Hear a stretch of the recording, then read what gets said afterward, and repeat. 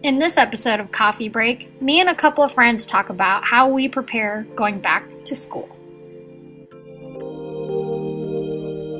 I don't know what that is, but you want to try it? Yeah.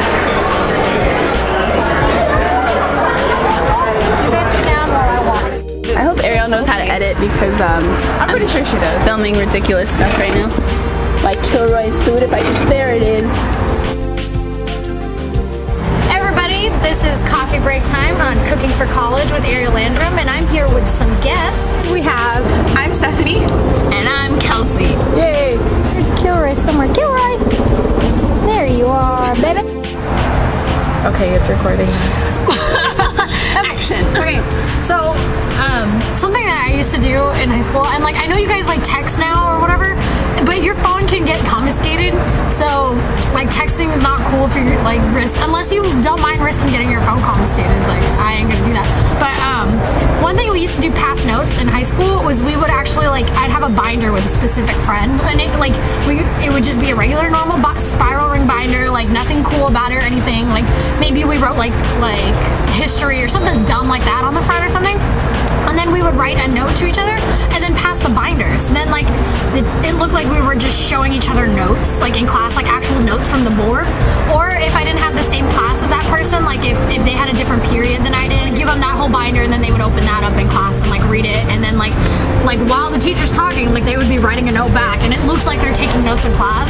So that was like my super sneaky way to like passing notes. So if you want to adopt that, go ahead. I can't. Like during summer, I was spending so much money that by the time school started, I had no money. Well, for me, I discovered thrift shopping going back to school. I used to like try to just find deals at like cheap places like Old Navy or whatever like that. But I realized going thrift shopping, which I do up till now in college, is a great way to save but also be stylish at the same time.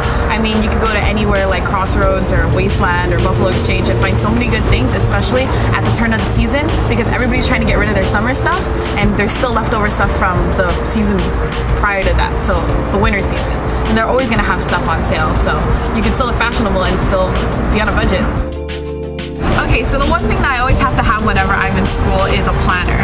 And I know it's kind of nerdy to have a planner, but if you get the really cool and really cute ones from like the Asian stationery stores, I mean, it's all the much better. For me, I always take all the syllabuses that I get in the beginning of each class and basically go through it and write down the really important dates. All your periods, I mean, they're all probably going to give you a syllabus and kind of a rundown of what's going to happen, but if not, just write down the important dates like holidays and things like that, so that you won't get sidetracked from your social life and also from your studies. So yeah. Okay, so something that I always had to have with me, and even still to this day, like in my purse or in my gym bag or something, is I always have to have a Sharpie, always have to have a small bottle of lotion, small bottle sanitizer, and I always had to carry chapstick. So those are like the essentials, like for me, for like high school or college and stuff. You like absolutely have to have those things in your bag, and it's a great way to make friends. Like super simple tip, because if someone like is saying like, you know, oh man, like I need to write something down, I need like a Sharpie, you can hand it to them. Or if they're like, oh, I need some lotion, my hand's really dry, you can hand it to them. It's like instant best friend. And if you're like a freshman and you're looking to like try and get in with the in crowd, if you have the stuff they need, they will come to you. Okay, what I would do at the beginning of every school semester, I would buy like a crap load of folders for each class. Worst idea ever, because I just became so unorganized. I didn't know what to do. So what I did is I just got one folder and put everything in it, like the important things.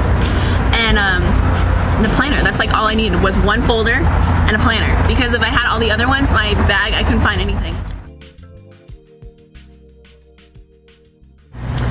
I don't know, nothing's forever in high school. Wait for college. College is so much better. You have so much free time. You could do more, and you're more like, you know who you are. You have an idea of what you want. So that's my advice. Okay, so as far as the social life goes in high school, my advice is to just pick your friends wisely. Don't be so concerned of having all the friends in the world, because I was concerned about that at first, and then going out of high school, I only really kept in touch with 2 or 3 of them. So really pick your friends wisely, and you are gonna find those 1 or 2 friends that it's gonna be your best friends forever, and you're gonna share so many cool memories and things like that, and you're always gonna come back to them and feel like no time has passed at all. I feel like, cause I've gone to high school, I've gone to college, and I've gone to grad school. Like, I've had too much school. But I feel like college is like your time to discover yourself. And so much so in high school, like you want to lose yourself in everybody, in your friends, in your peer group, in your relationships. Like you want to get away from your family, but you also kind of want to keep them close in case you need them. But what it does is it just stunts your growth, because you're not like focusing on you, you're focusing on everybody else. And then by the time you get to college, like it looks like everybody else has it together, and you're the only one who doesn't know who you are or what you want. So just remember that that's not true. Everyone else is putting up a front. And then the other really good advice I have for people in college versus high school is I didn't drink, I didn't do any drugs in high school. Like, I was really lame. Like, I go to parties, I have fun, but I didn't drink, okay? And in high school, it's like there's so much peer pressure. Like, everybody wants you to drink, everybody wants you to have sex, everybody wants you to do this. But in college, everyone's broke, and if you're the person who doesn't drink, 1, you're automatically invited to every party as DD. So, like, you're always famous on campus. And 2, like, you're known as the person who doesn't waste the money, because everybody wants to keep the alcohol for themselves. They ain't got no money. So, if you don't drink in college, that's a good thing. It's there. It was natural, like, they naturally segregated themselves. Oh, yeah. Like, Yeah. That's Always. weird. High school, though, like, You guys saw what I look like in high school. Yeah. So You guys saw me. Bobby looking. Bobby. Oh my god. You think I was a boy because I never wore any makeup, and it was always No, me neither. I never wore makeup. So many superhero shirts, Batman, Superman, and people were just probably like, she's probably like.